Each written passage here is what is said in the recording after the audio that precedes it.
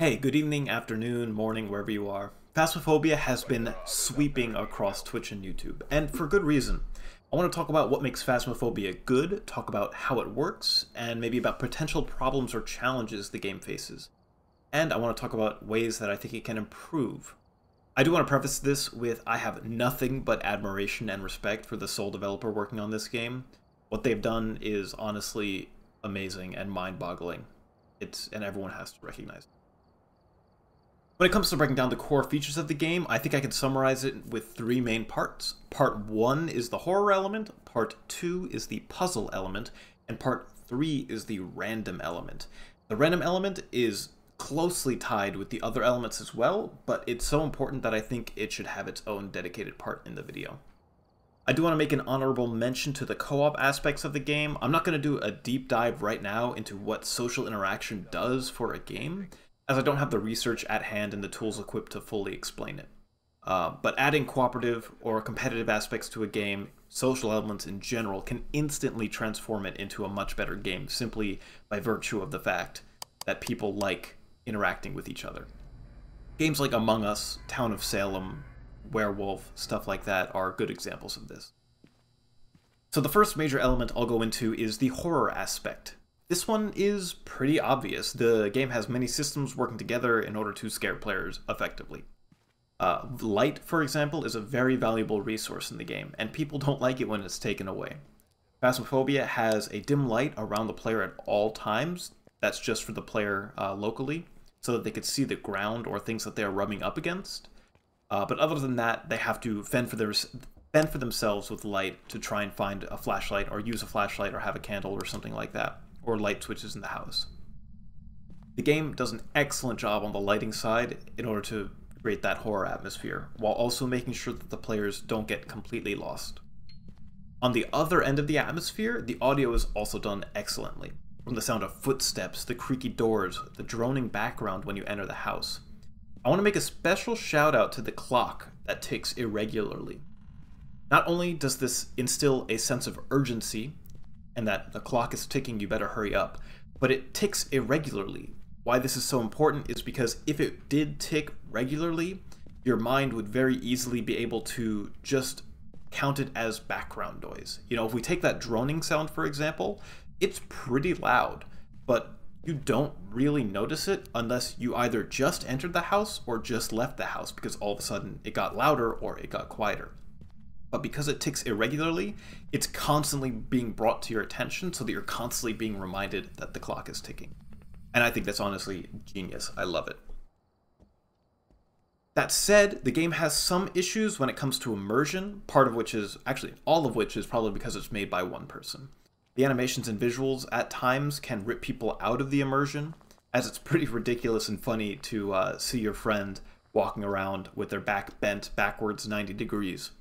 And while it is bad for immersion, it's not necessarily bad for the game. You know, it's funny, it's fun, it adds to the co-op element, you know, when you're just hanging out with friends and you want to have a good time.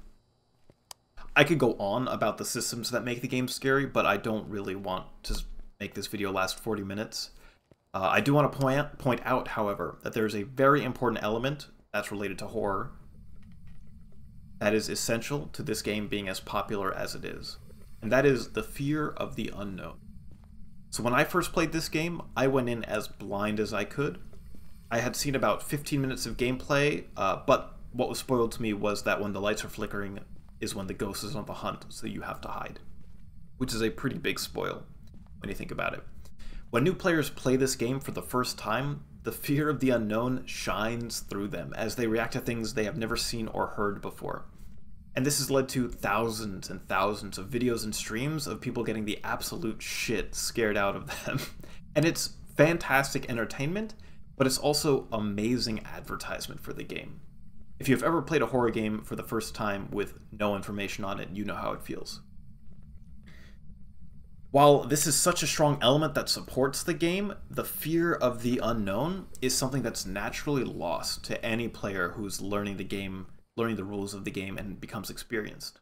You still see those experienced players get scared by the other elements of the game, but nothing will ever match those first few playthroughs. This is something I will come back to near the end of this video in the potential improvements section, but for now I think it's time to move on. So the second major element in the game is the puzzle element. Phasmophobia at its core is a puzzle game. Players are tasked with using their equipment to look for evidence in order to deduce what type of ghost they are dealing with. There are 6 different types of evidence you can find, and 12 different types of ghosts that can spawn. Each ghost has a unique combination of 3 of those 6 evidence types, and once you find all 3, you have nailed down the ghost you are dealing with. There is an extra layer to this, though, as each ghost has some unique behavior that can help you identify it. For example, the Phantom is unique in that it disappears when somebody tries to take a photo of it. To find this evidence, players must use the equipment they have, and upon successfully completing challenges, they earn money, which they could spend at an in-game store. And at that store, they could buy items that increase quality of life by a lot. For example, when you start playing the game, the only way to observe freezing temperatures is by looking at your breath, is by seeing your breath in a cold room. However, for $30, you can buy a thermometer, which can visually show you temperature readings. This can be used to not only spot the freezing temperatures and have them displayed to you, but to also locate the ghost room more quickly, as the ghost naturally cools down the room it is haunting. A nice part of the puzzle game is that as you find evidence, you narrow down what other evidence you have to look for. For example, if evidence 1 is Spirit Box and evidence piece 2 is EMF level 5, you have narrowed it down to 2 possible ghosts. I think it's Jin and Oni, don't quote me. That means that instead of having 4 remaining pieces of evidence to look for, you only have 2 to look for. I've seen a lot of players feel very rewarded for figuring this out on their own, as it's not something that's explicitly told to players, so they have to deduce that fact on their own. There are a few challenges that players are faced when solving these puzzles, though. Firstly, let's talk about sanity. Players' sanity will drop over time as they are inside the building. After sanity has reached a low enough point, the ghosts will start going on hunts. The lower the sanity of the player, the more often that ghost will hunt, and during the hunt is the only time that the ghosts can kill players. This is vital as it's what introduces risk into the game. Once the ghost starts hunting, players constantly have to think about risk versus reward if they want to keep searching, keep going in. As if they die, they lose any equipment they had purchased and brought into the map. The actions that players must take each round is first, find the room the ghost is haunting. There are multiple ways to find this room, either listening for actions from the ghosts, a phone ringing, footsteps, picking up EMF readings, observing lower temperatures, etc. There are a bunch of ways. Second, bring equipment into that room to find evidence. Third, document that evidence, deduce what type of ghost it is, and get out. All in all, the puzzle itself is pretty simple. The third element of this game is randomness. This ties closely in with other elements in order to make the game scarier and much more replayable. Randomness is a beast to wrangle, but as a developer, I think that the developer did very well in using randomness to benefit their game a lot, albeit with a few hiccups here and there. Firstly, the room that the ghost spawns in is random. This fact creates a lot of replayability in and of itself, in that the time it takes to find the ghost is different every single match. This is less influential on small maps, but in the school or asylum, it is a big deal. A game in which you find the ghost in the first classroom on the right will play a heck of a lot differently than a game in which it takes 10 minutes to find the ghost and they are on the opposite corner of the map. You not only have to deal with 10 minutes of lost sanity, you have to also bring your equipment, and it takes much more time to do that. So overall, the stress factor of that match will be much higher, and players will feel at greater risk of losing any investment that they brought in. Another way randomness is used is the actions that the ghost takes. If you are inside or near their ghost room, you could see or hear a variety of effects that can scare you. You know, the ghost could breathe down your neck, they could close the door, they could pop up in front of you, they could turn the lights off. And that's really just the AI doing its thing to scare you through not necessarily jump scares, but they act like jump scares sometimes. An important way randomness is used is with how quickly the ghost shows specific types of evidence. Most types of evidence rely on the ghost giving it to the player, with one exception being ghost orbs, as far as I know. I think if you just set up cameras, you know, the ghost orbs will either be there or they won't. Ghosts often do not immediately give evidence to players, so the player must wait for the ghost to kind of give it up to them. For example, some ghosts will start the game with freezing temperatures. Once you find the room, the temperatures will be freezing, and you'll write that down and move on. However, sometimes it takes the ghosts a long time to get to freezing temperatures. It can take a long time for ghosts to get to EMF level 5 or to write in the book. The randomness is definitely a double-edged sword here, though, as there are times when players just get frustrated with the lack of progress, as it might take the ghosts 10 or more minutes to perform a single action to write in the book or to put fingerprints anywhere. I've seen players stop getting annoyed, or stop getting scared and start getting annoyed, saying things like, "Oh, can we move on already?" and stuff like that. However, this does ensure that the puzzle-solving experience is different each playthrough, even if dealing with the same ghost both times.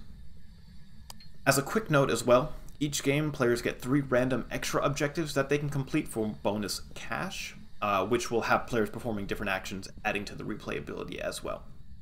So while randomness at times can be frustrating, it is the core reason in my eyes that the game is so successful. Without it, puzzle solving would be bland and the game would feel incredibly repetitive. Now, how could this game improve? I will say this is purely speculative, and it's possible that this has been thought of before, and it's good to note that it's very hard, if not impossible, to imagine what a change will do to a game without actually building it and testing it, which is why rapid prototyping is such an important thing. Regardless, I want to focus on something I mentioned earlier in the video, the fear of the unknown. This is something that is, for the most part, completely lost to any players who become experienced with the game. They know the rules and have expectations and know what actions the ghost can take throughout the game. I have never seen a horror game manage to keep the fear of the unknown for their players, but I wonder if it's possible here. I've seen a player, for example, react to the flashing lights, asking if their flashlight was out of battery. And they quickly learned what it meant, and they were very scared. And I've seen players just completely freak out at a single footstep, me included, just because I don't know what it means. Is it possible to at least keep any of that unknown? I think it might be. This hinges on the fact that the game has a set of rules. Obviously, it's a game. Games have rules. Some of those rules are, for example, 1, the ghost can only kill you during a hunt, and 2, the lower your sanity is, the more often the ghost hunts. Those are 2 rules we're going to look at. But what happens when we break those rules? This is something that's very dangerous to do, especially for players who have not yet fully mastered the game mechanics. If someone had just learned or is learning that the flickering of the lights mean that the ghost is entering a hunt, and in that hunt they can die. They learn that they die when the lights are flickering. Now, all of a sudden, if they learn that and go into the next match and die without the lights flickering, they will be confused and possibly frustrated, and we really don't want that. So at the very least, this would have to be locked and gated to the professional tier, if not an expert tier or something like that, even above professional. So let's break those 2 rules and theorize. What if the ghost could kill you without entering a hunt? Or maybe if you provoked it enough in its room, it could just snap and enter an immediate hunt and kill somebody there. We could balance this by saying something like, if a ghost can kill people or if hunt immediately upon provocation, then they cannot kill people in a normal hunt.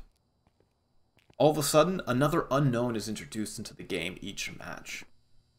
Players do not know if it's a good idea or a horribly bad idea to provoke the ghost. This would in theory keep players on edge and to be very careful about not overstepping their boundaries, and there is now an information checkpoint that they could reach. Either they have to make sure they don't stay in the ghost room too long as to avoid getting the ghost too aggravated at once, or they want to stay in the room as long as possible while their sanity is still high, which is pretty much the normal game. So that kind of flips the game on its head a little bit. But once they know what action the ghosts take, they know which path to respond with, and the game can proceed. Another rule that we can break is the sanity rule. What if, for example, the rule is flipped? A ghost is most likely to hunt when sanity is at 100%. This would dramatically change how players approach the beginning of the game. Instead of safely roaming around the map without a care in the world, they would be on edge so that if a hunt triggered, they would be able to hide very quickly. The goal from then on out is to lower your sanity as quickly as possible so that the ghost stops hunting so frequently or stops hunting overall. I think there'd have to be something under the hood to make sure that it is rare for people to die on the first hunt so that they don't instantly lose a bunch of gear that they brought in. But overall, it would have players approaching the map very differently, and it would just change the game completely, I think, in an interesting way. So there are plenty of rules the game has established. I looked at 2, and I'm very curious to see what would happen to the game if we broke those 2. Even if it was a rare occurrence, just the fact that those rules could be broken would always be at the back of players' minds and keep them more tense and hopefully more scared. Thank you so much for watching. Catch my streams at twitch.tv/godlikeonline. I'm super curious about what you think about this video and if I should do more videos of this style, so please let me know in the comments below or live on my stream. I'd appreciate a follow on my stream and a subscribe and like here if you haven't already so that I can keep doing what I love to do.